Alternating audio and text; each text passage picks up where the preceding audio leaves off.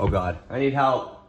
What's going on, everyone? It's Upwards Adrenaline, and welcome to episode 3 of Midnight Munchies, the series where we make your craziest midnight cravings. Today we're going to be making deep fried chocolate stuffed marshmallows.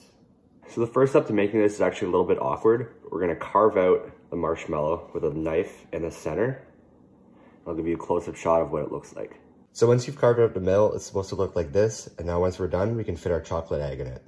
To start, I'm just going to unwrap this, and this one's filled with peanut butter, so it'll be extra good. And then I'm just gonna make sure it gets right into the middle of it. And then I'm gonna roll it to make sure the marshmallow keeps its uniform shape. Now once that's done, I'm just gonna fill a quarter of the pot with avocado oil. And heat it to 375 Fahrenheit. And while the oil is heating, we're gonna make our wet batter for deep frying the marshmallow. And this batter is really simple. It's just half a cup of flour, our sugar and milk mix, and then salt and baking soda. After this is all done, just mix it up until there's no clumps, which should look like this. The final step, it's a little bit gross honestly, you're just gonna fully coat the marshmallow in the batter until it looks like this. And then I'm just gonna place it into the oil. And then with the fork, I'm just gonna consistently flip it. Guys, it's not really working. I don't know what to do. I'm gonna try a second time.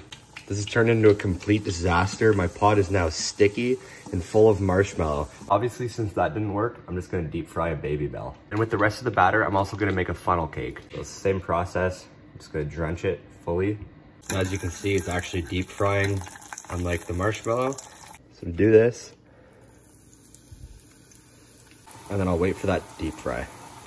Obviously, this episode got a little bit crazy, but what I'm left here with actually looks pretty good. First, we're gonna try the deep fried Baby Bell.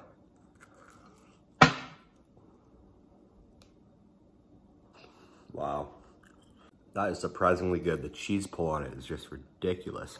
And the sweetness actually really works with it. And now for the funnel cake.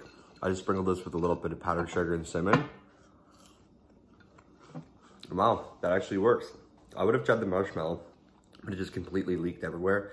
And now I'm gonna have quite the dishes to clean up. Thank you everyone so much for watching. I really appreciated it. If you enjoyed the video, please be sure to give it a like and subscribe, and have a great day.